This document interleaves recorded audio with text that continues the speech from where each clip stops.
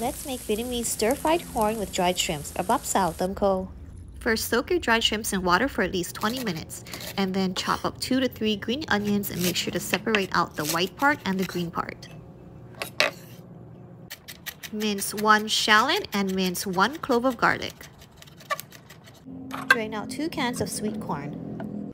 In a wok, heat up some vegetable oil, add your garlic, shallot, and the white part only of your green onions.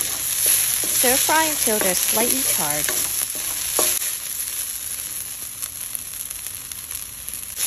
Add in your corn, 1/4 teaspoon of salt, 1/4 teaspoon of sugar, your dried shrimps, and then give them a good mix.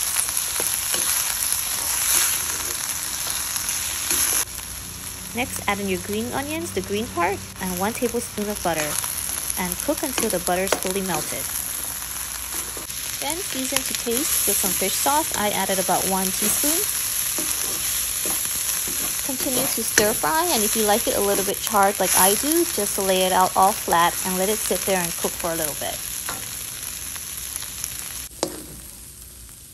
And that's it, you're all done. Just plate and enjoy. You can easily now cook this very popular Vietnamese street food dish in your own home.